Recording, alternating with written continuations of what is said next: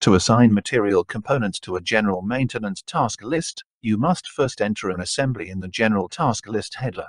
You can assign material components to a general task list from the BOM for the assembly, Assembly 1, the BOM for the sub-assembly, that is Assembly 2, or from the general list of materials. You can only change the assembly in the maintenance task list header if all of the components used for the operations can be deleted.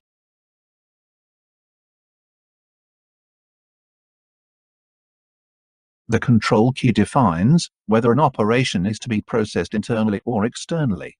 Additional control parameters are set that are important for operation processing, for example, if the operation should be included in scheduling, subjected to costing, confirmed, or printed, among others. Control keys are maintained in customizing.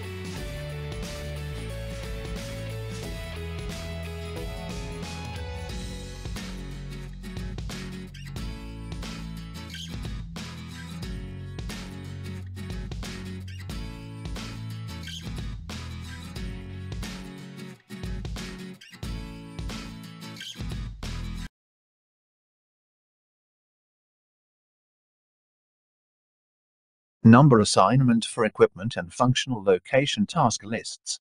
The numbers for equipment and functional location task lists are assigned internally. This means that the system assigns the number when you create the task list and informs you of the number under which the task list is saved. The first task list that you create for a particular piece of equipment or functional location is identified by a task list group number and group counter. Further task lists for the same piece of equipment are identified by the task list group counter within the group. Number assignment for general maintenance task lists. The numbers for general maintenance task lists can be assigned internally or externally.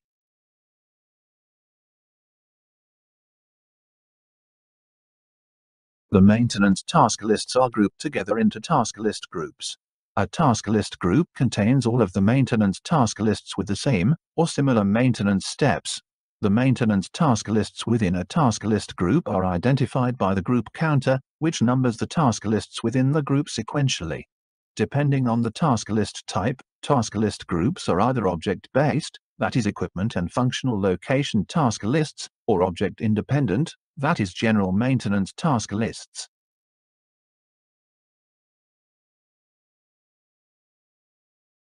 The following assignments are made in the general data, that is SAP GUI, task list header.